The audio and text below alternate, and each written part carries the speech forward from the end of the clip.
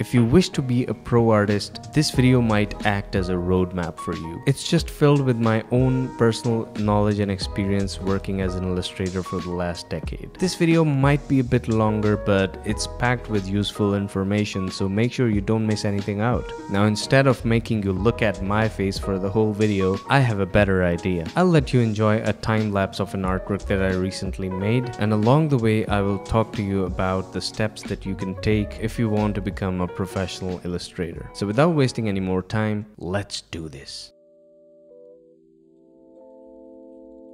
First off, as much as being a pro artist is an appealing idea, it's loads of work, passion, determination, and practice. So it's always important to know if it's the right career choice for you, because oftentimes you are just in love with the idea of being an artist, but you do not enjoy the process of it all. You don't like the endless grinding, learning new things, and improving slowly and steadily. Like someone who only likes to have a great Hollywood body but is not willing to hit the gym and put in the work. If that is the case, the road will be very difficult for you. I'm not talking about the occasional hiccups and art blocks along the way. That is something else, and that is completely natural. I'm talking about always dreading the idea of practicing and the unwillingness to give what it takes to be good at art. So ask yourself, what is art for you? Is it just a hobby or a full-time career choice? Because if it's a hobby, then you can easily do your main job, put food on the table, and whenever you like, you can draw stuff for yourself, or even sell some of your art as a side hustle. So in this situation, even when you're not drawing, at least you're not starving. Or maybe you're doing it because it's cool and gets you some likes on Instagram. That wouldn't take you so far either, because what will happen when, for instance, the algorithm changes and the likes stop pouring in? Will you stop making art? If your answer is yes, then your motivation might be coming from the wrong place. But if you love drawing and creating and really want to make it a full-time career, then it requires a level of persistence. So ready yourself for that. You must have heard the 10,000 hours rule for mastering anything, right? So if you're willing to spend 10,000 hours on your digital art skills, then that's great. You'll definitely improve and master your craft and eventually be a pro artist. So now once you've got that out of the way, the next step would be to start on this remarkable adventure. And how are you going to do it? You're going to learn art. But how can you learn art? Well, there would be two ways to go about it. The first would be to go to art school. Now, I don't know which country are you from, if there is a good art school there or not, and if it costs too much. Like everything else, art school might have their pros and cons too. It provides hands-on experience, collaborative and competitive environment, but it also usually costs a lot. On the other hand, you can go with the other route of being a self-taught artist. There is a certain level of commitment and discipline required to be a self-taught artist. You'll have to dedicate hours to learning and practicing, and will have to do it consistently and productively. You'll find so many free online resources to learn from, like YouTube tutorials for instance, or maybe courses from places like Skillshare, which charges a very low fee. But if you think that is not something you'll be able to do, that is completely understandable. Sometimes you just want to have a much more targeted education with assignments and something to work on. And for that, you can also go for the online education route. There are so many great online educational institutes that you can learn from. They offer online classes so you can work from the comfort of your own home with pretty much flexible hours and learn your own way. Now with the help of much better tools, you have much more collaborative and interactive classes that you can be a part of. When I was starting out, I personally took some classes from CGMA, which is also known as Computer Graphics Master Academy, which is also the kind sponsor for today's video. So back in the days when I was starting out, I really wanted to have a course that is in-depth, clarifies the basics for me, and teach me techniques that I wouldn't find so easily on the internet.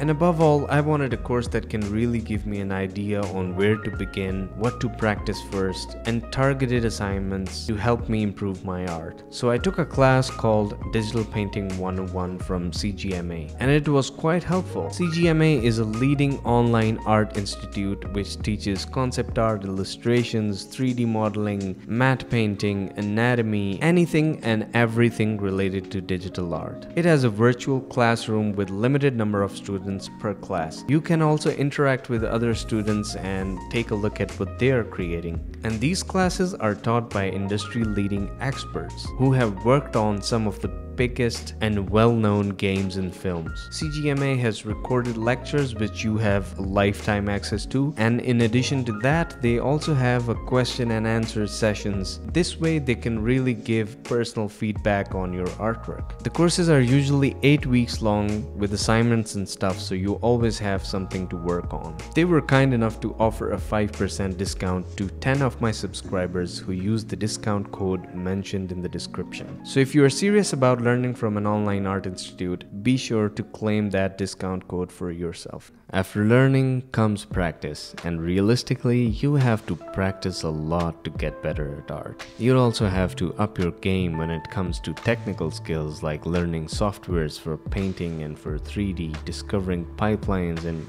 finding the best solutions to get the job done effectively. You'll also have to draw a lot from reference and build your visual vocabulary. The more you draw using reference, the better you get at understanding design and shape language. Eventually, you'll start developing your own art style and find your favorite genres to work on. For me, I prefer realistic looking art related to the fantasy genre because I'm a big Lord of the Rings fan and love everything related to swords and dragons. Based on my love for these, my personal work is usually comprised of fantasy illustrations, which is what attracts similar clients, and therefore I managed to work with companies producing fantasy illustrations for card games at a large scale. So find what you like to draw, what your favorite genre is, and what you would like to continue working on. Create a body of work aligned with that interest and you'll eventually attract similar clients. Which brings me to the next point, which is to tailor your portfolio according to the studios or companies that you'd like to work with.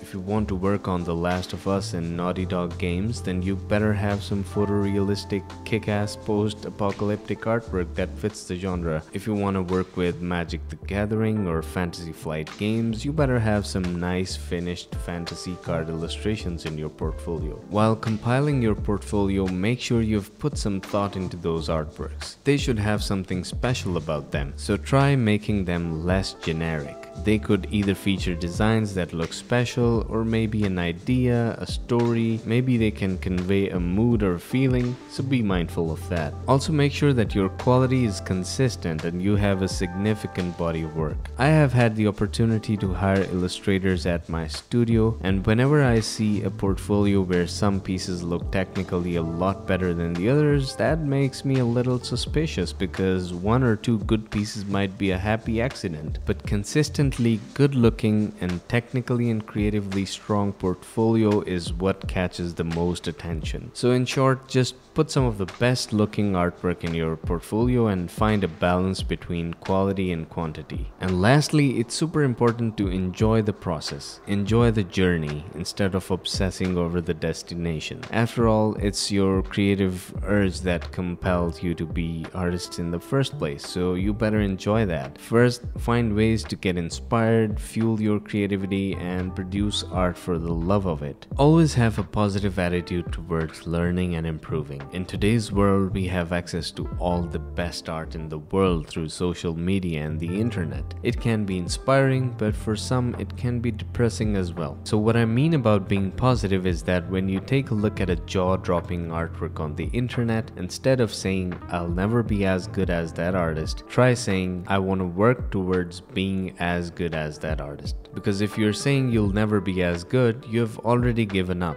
And always compare yourself from your previous self and not somebody else. If you worked hard on improving your art for, let's say, a year, compare that to your art from the previous year. If you see a difference, then that's great. It means you really are improving. Effective learning is also important, so make sure you are trying to constantly learn the areas that you find yourself weak in and get yourself out of the comfort zone every once in a while. If something gets super easy for you to create, move on to something else. That way you continue learning and your mind comes up with creative problem-solving ideas which will be super useful for you in the long run. Also, join art communities, interact with other artists, see what they are doing, learn something new from them, and build your network. In fact, you can join our Discord as well if you like and share your art there too. I personally think that it's also really important to familiarize yourself with whatever is going on in the industry. So basically what that means is to keep yourself updated with the latest trends, tools, techniques that might be useful for you. You constantly need to learn new ways to do things more effectively, whether it's learning a new software or experimenting with a whole different work process. If you are skillful, have a great portfolio, a good online presence or a network, and can make yourself useful for companies or projects, then you'll get noticed and get hired as well. Alright, so the artwork is now complete. Let's take a look.